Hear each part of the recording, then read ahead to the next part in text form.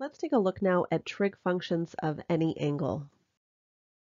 Before we take a look at the fancy table I've made for you to reference, let's just remember our unit circle.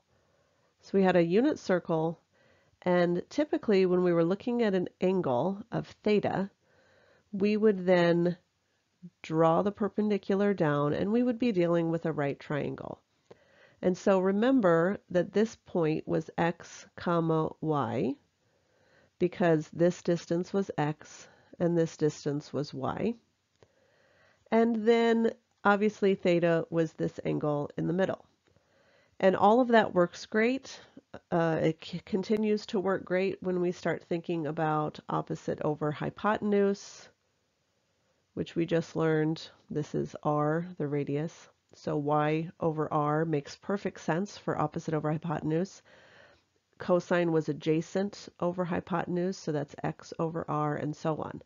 So now what we want to do is we want to take a look at what happens when we still have the unit circle, but now let's say we're looking at this theta. So this is now a little bit different, right? But it's not, because here's why. Here, I can just draw a triangle on the opposite side, and what I'm going to do is look at this, which is theta prime, we're going to call it, theta prime.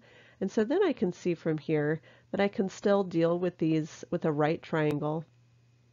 And so really the only thing you now need to understand is what sign is appropriate.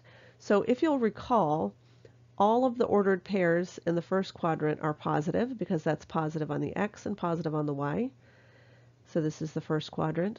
In the second quadrant, if you'll recall, we have a negative x, but we have a positive y.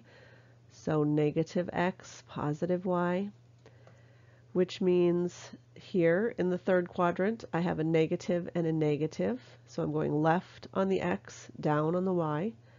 And then in the fourth quadrant, I have positive on the x, but negative on the y. So if I remember this, and r is always going to be positive.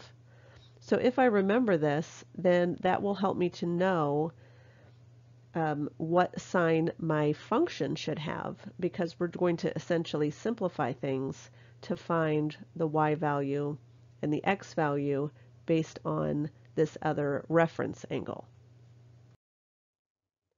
Let's take a look at an example together to make sure we understand exactly what we're talking about.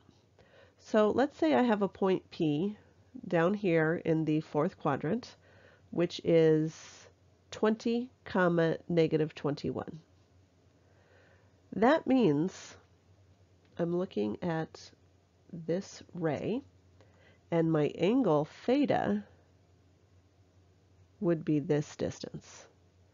But that's more complicated than we want it to be. So again, we're just going to call this guy theta prime. And so from here, I'm now going to draw that triangle that we're used to, and I'm going to find sine and cotangent of theta prime. So what do I need? I need y and I need r. Well, if you'll recall, 20 is x and negative 21 is y. So all I have to do is find r, which is the hypotenuse of a right triangle. So I can say 20 squared plus 21 squared is equal to hypotenuse squared, or we'll call it r. So 20 squared is 400, 21 squared is 441, oops, equals r squared. Of course, it doesn't want to erase for me now. So 841 is equal to r squared, and when I take the square root, I get plus or minus 29, but if you'll recall, r is always positive. So even though technically I got positive and negative 29, I'm only worried about the positive r value. So now I can find sine of theta, which is y which is negative 21 over r, 29. And I can find cotangent of theta, which is x over y, so 20 over negative 21. And again, you are welcome to take a look at the signs of these. Remember, this would be positive, positive. This would be negative, positive. This would be negative, negative. And this would be positive, negative. We've already accounted for that negative. So notice I did end up with a negative on each of those values. So all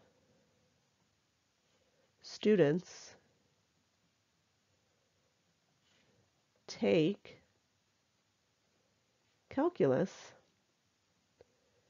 is an acronym to help you remember which one should be positive in that quadrant. So A is all sine, cosine, tangent are all positive, and obviously they're reciprocals also. S means sine is positive and the others are negative. T means tangent is positive and the others are negative. And C means cosine is positive and the others are negative. Let's take a look at one more practice. You can try this one on your own. When you're ready, press play to see how you did. So again, if you'd like to draw the picture, it's obviously very helpful. Negative 3, 4 is our point P, which means I'm looking at that ray. And here's theta, which means I again want to drop a perpendicular and look instead at theta prime. Now this value is negative 3, that's the x value. The y value is positive 4. And then I need to find r, and again r is always positive, so negative 3 squared plus 4 squared is equal to r squared.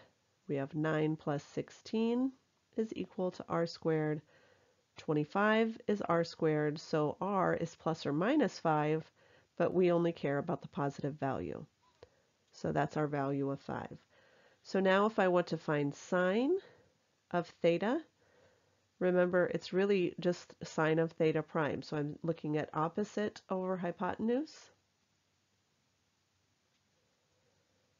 And then cosine would be adjacent over hypotenuse, and tangent would be opposite over adjacent.